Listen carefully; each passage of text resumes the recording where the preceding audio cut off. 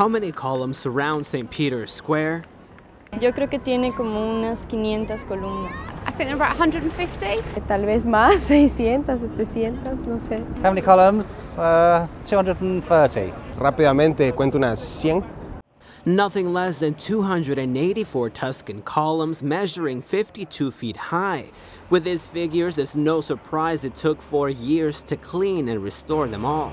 The restoration of the 131,000 cubic feet of marble costed $19 million. 30 workers and 60 restorers took part in the project.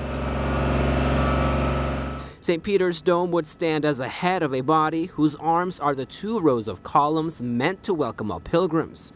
The restoration work started in 2008 and finished last week, just in time for the canonization of John XXIII and John Paul II on April 27th.